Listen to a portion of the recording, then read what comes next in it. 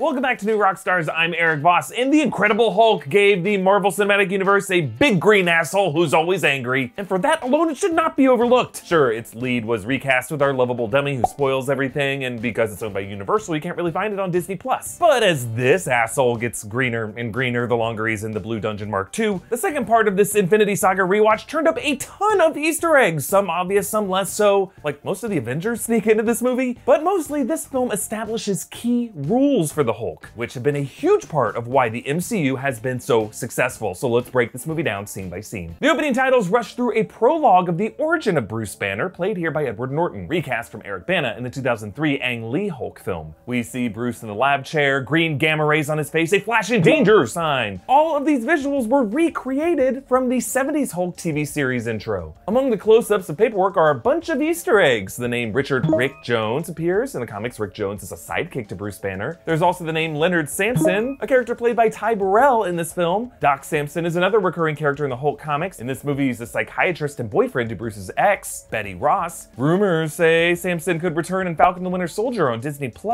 Betty Ross, meanwhile, Liv Tyler, was recast from Jennifer Connelly in the Ang Lee film. Connelly later came back into the MCU as the voice of Karen, the AI voice in Peter Parker's Spider-Man suit in Homecoming. Nick Fury's name also appears, S.H.I.E.L.D. Command Code Red. And then there's a quick shot of some Stark Industries schematics of the Sonic cannon, the same kind that they later use on Hulk in this film. Stark will install this same tech in miniature form in Rhodey's War Machine armor in Civil War, and this same Stark tech also shows up on his drones used on Spider-Man by Mysterio in Far From Home. And of course, there's William Hurt as General Thaddeus Thunderbolt Ross, future Secretary of State, and if there is a one above all, future Red Hulk. Yeah, in the comics, Ross transforms himself into Red Hulk, and I have long believed that the MCU is headed in that direction based on a number of clues. Notice how in this flashback, Ross's hand is blood red here. Well, I guess hardly a smoking gun clue. But after a long absence in the MCU, the Russo brothers considered him important enough to bring back in Civil War, talking about some mysterious injury and transformation. 5 years ago, I had a heart attack. I dropped right in the middle of my backswing. It turned out it was the best round of my life because after 13 hours of surgery and a triple bypass, I found something 40 years in the Army never taught me. Perspective. Yeah, this dude keeps showing up for whatever reason. Infinity War, Endgame, and hopefully sometime later this year, in Black Widow, a movie supposedly set between Civil War and Infinity War, yet Ross appears to be de-aged to look even younger than he looks here in The Incredible Hulk. We discovered a possible AIM Easter egg in Black Widow footage, suggesting Aldrich Killian's explosive super soldier tech from Iron Man 3 could be coming back the same time Ross does. In this movie, Ross seems super eager to build on the World War II super soldier program, and even though the Fury's Big Week tie-in comic confirmed they torched all the leftover blood samples in Stern's lab, who knows what Ross could have gotten his hands on first. Now, originally, this film was going to open with an alternate scene in which Banner tries to kill himself, actually the origin of that suicide attempt referenced in the Avengers. I put a bullet in my mouth and the other guy spit it out. In this deleted scene, Hulk smashes polar ice, causing a shockwave that unearths, if you look closely, Captain freaking America with the shield. I guess just laying there in the ice like a caveman corpse. Now we find Bruce in Brazil, meditating to control his heart rate to prevent collateral damage in one of the world's most densely populated cities. Now this movie is a reboot, but does seem to pick up where the Ang Lee Hulk left off. It did end with Eric Bana, Bruce, somewhere in South America. Bruce watches on the TV The Courtship of Eddie's Father, starring actor Bill Bixby, the actor who played Dr. David Banner in the Hulk 70s series. In that show, his name was changed from Bruce to David because, according to Stan Lee and Lou Ferrigno, CBS thought the name Bruce sounded too gay-ish. If only those 70s CBS execs could see what Hulk Lean has been up to. Bruce learned self-defense and breathing techniques from real-life Brazilian Jiu-Jitsu grandmaster Rickson Gracie, who gives us the sickest anatomical visual of the film. I can't stop looking. Ed Norton reportedly did a ton of rewrites for this film, adding much of Banner's introspection moments. Unfortunately for Norton, Marvel is a very top-down process. Figers runs a tight ship, and Norton was later replaced by Mark Ruffalo, who was actually director Louis Leterrier's original choice for the role. Bruce fixes machinery in a factory. Little foreshadowing there for how Banner will soon force this guy to get a new factory. And then Bruce bleeds some outdated CGI blood onto the bottles below, causing his irradiated blood to make Stan Lee sick when he takes a swig of it. Not a great time to think about contaminated blood in the bottle drinks in your fridge, is it? Now, to be clear, ingesting Bruce's gamma-irradiated blood would not cause the ingester himself to Hulk out. That would require a transfusion and probably a family relation, as will be the case for Bruce's cousin, Jennifer Walters, in the upcoming She-Hulk series on Disney+. Bruce's butchered Portuguese causes him to botch the classic Hulk catchphrase, which I love because Portuguese words for angry and hungry are nothing alike. It's like he was trying to do this. Bruce's Mr. Blue confidant sends him a white flower for a possible Irma remedy, which kind of evokes the classic flower scene in Frankenstein, the freak experiment violent monster that inspired figures like the Hulk. The failed formula he makes is bright green, and there's a recurring green color scheme throughout this film. It's like wherever Bruce goes, that green haunts him. Until later, we get a flash of vibrant purple in the serum Stearns used to try to restrain Banner's reaction, much like how Bruce Banner's purple shorts in the comics really do the Lord's work in restraining other things. After tracking the contaminated bottle back to Brazil, Ross assembles a strike team at Fort Johnson, named after Kenneth Johnson, creator of the Hulk TV series, and we meet Tim Roth as Emil Blonsky. As he does in the comics, Blonsky transforms into the Abomination, but he really is already an abomination, pulling a reverse save the cat, shoot the dog. But hey, I guess he doesn't nut check the dog. Bruce flees, pulls a Scott Sterling. And Shaw takes a moment. Here he goes. Scott Sterling, the man, the myth, the legend. And he fights his work rivals back in the factory. His heart rate monitor beeps faster and faster. The scene uses this as a kind of ticking clock to heighten the tension.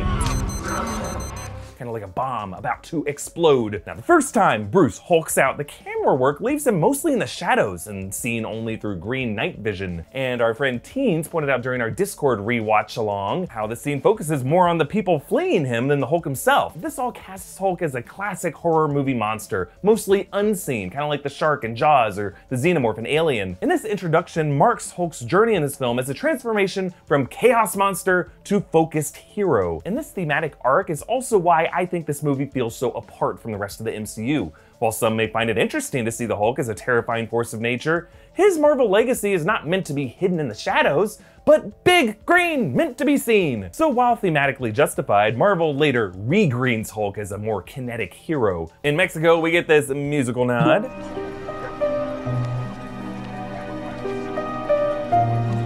This is the classic sad music from the 70s series that played whenever David Banner walked off in the sunset alone.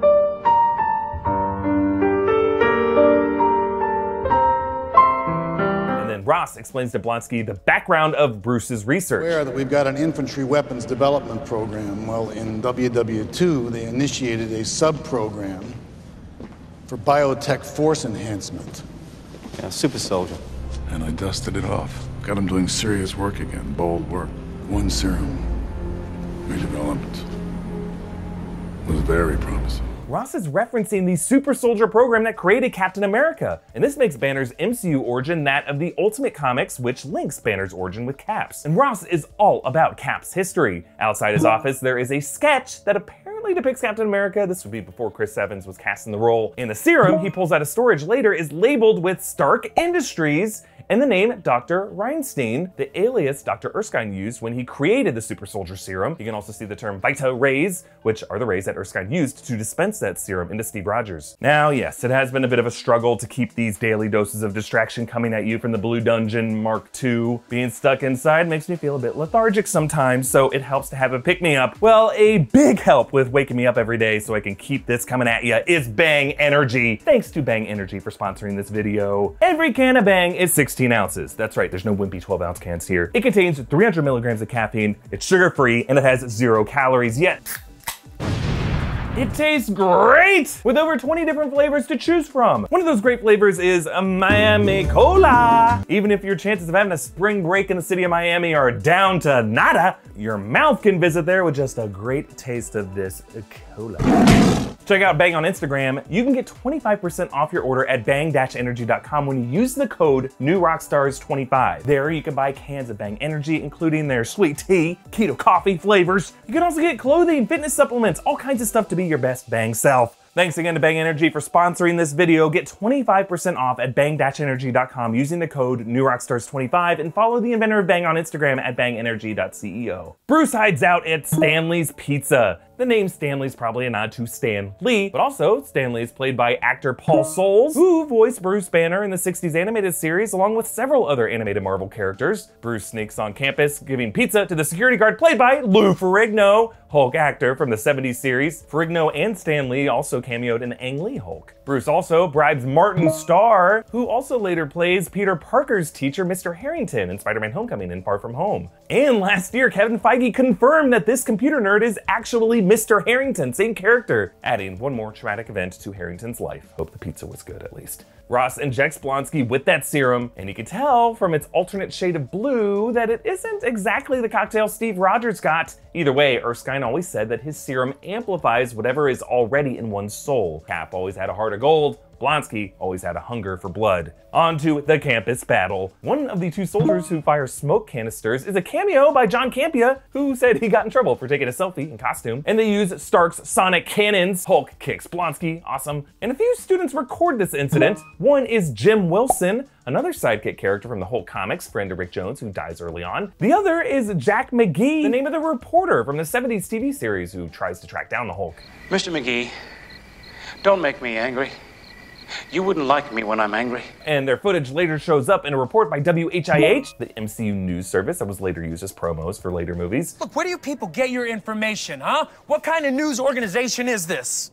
Oh, no, that's right, yeah, one that's owned by VistaCorp. And this particular B-roll of Hulk was shown in Iron Man 2. Hulk and Betty retreat to a cave where Hulk yells at clouds. This could be foreshadowing of Hulk's coming conflict with the god of thunder, Thor, and some believe that they could see Thor or Thor's hammer maybe falling to Earth, but this has been debunked. That's just the boulder that Hulk had just thrown in anger. Later, Betty brings him some huge, stretchy purple shorts, an obvious nod to the ones Hulk wears in the comics. I'll take my chances. Come on, just put them on. Bruce and Betty try to have sex, but Bruce has to slow down. This week's episode of The Big Question goes super deep into Hulk's sexual history. You're gonna wanna check it out. Ross's people track down Mr. Blue using S.H.I.E.L.D's server. The S.H.I.E.L.D. logo shows up on the computer screen. And that Mr. Blue turns out to be Dr. Samuel Stearns, played by Tim Blake Nelson, amazing character actor who plays Looking Glass on HBO's Watchmen. In the comics, Stearns becomes the big villain, the leader, known for his big head and psionic powers. This movie later hints at that by showing some of Banner's blood drip down into his open head wound, cause it to bulge out a bit as a big smile forms on his face. The MCU has never again done anything with Stearns, but a few years back, Feige did admit that it was a bit of a wasted opportunity. The idea that he's still around has come up, but he just remains locked up somewhere, as is Abomination. Stearns' dialysis process nearly works for Bruce, but Bruce is taken captive, and Blonsky makes Stearns inject him with more of Bruce's blood. The mixture could be an abomination. Like Obadiah Stane's subtle ironmonger wordplay from Iron Man, clearly Marvel at this stage was hesitant to embrace the comic book names. Abomination rampages through Harlem. They shot this in Toronto, but they redecorated it with Harlem's Apollo Theater, but you can still see some of the Toronto landmarks. And Michael K. Williams has a brief cameo. Watching this rampage from above, Bruce decides to embrace his Hulk identity to stop Abomination, giving Betty a smooch and committing suicide. Now I know this jump is a bit goofy, and I did enjoy how it was parodied in Ragnarok.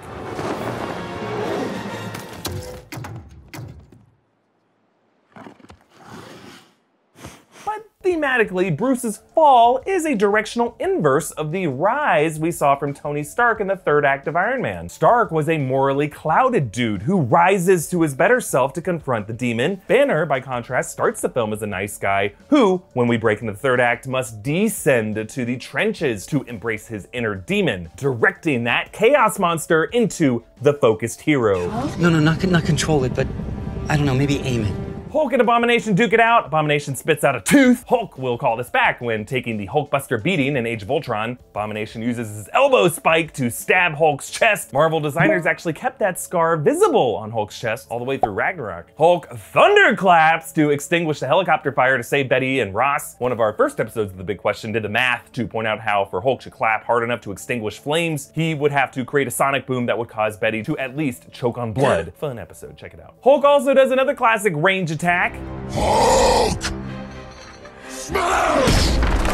One detail I love about this, it's one of the few moments that Hulk talks in these early films. And as always, he refers to himself as Hulk. Now it sets up this recurring trend throughout the series that Hulk hates being called Bruce or Banner. He insists on being his own identity separate from Banner. So whenever people call him Bruce Banner while in Hulk form, he flips out. Bruce. We're not your enemy's Banner. You're Bruce Banner. Right. Don't mention puny Banner. Hey, Banner. No Banner, only Hulk. However, when people call Hulk Hulk or Big Guy, he cooperates. And Hulk. Smash. Hey, big guy. Sun's getting real low. Hulk, stop! Just for once in your life, don't smash! Big monster!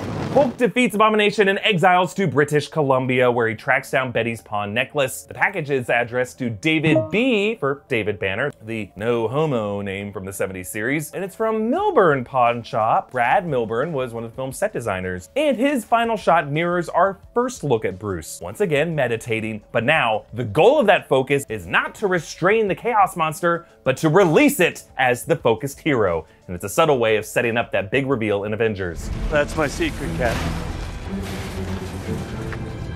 I'm always angry. Now that moment is iconic because it makes Hulk active, big, green, meant to be seen. He's kinetic, not the potential energy unlocked via meditation. Kudos to Norton for his efforts to humanize Hulk, but really he's always been more useful to the MCU when they just let him smash. Now the movie's post-credit scene actually plays before the credits. Ross is met in a bar by Tony Stark. But that super soldier program was put on ice for a reason.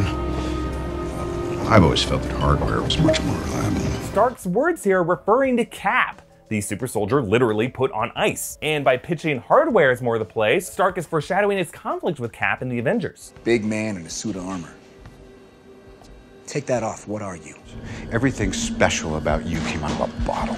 So even though Banner's off the grid, it's a bit weird for Stark to have this conversation with Ross, but I like to think of it as a reminder that Ross remains the overlooked contribution of this movie to the MCU, a super soldier obsessed blood freak, desperate for a rage monster that he is in control of, an obsession that I think will lead him to see the red. Now, a reminder that you can join these Infinity Saga watch-alongs twice a week with us on Discord by becoming a patron of New Rockstars at patreon.com/newrockstars. Our watch-along for Iron Man 2 is underway, with a video breakdown coming out on the channel very soon. Comment down below, follow me at Erik Voss, and follow New Rockstars, and subscribe to New Rockstars for breakdowns of everything you love. Thanks for watching, bye.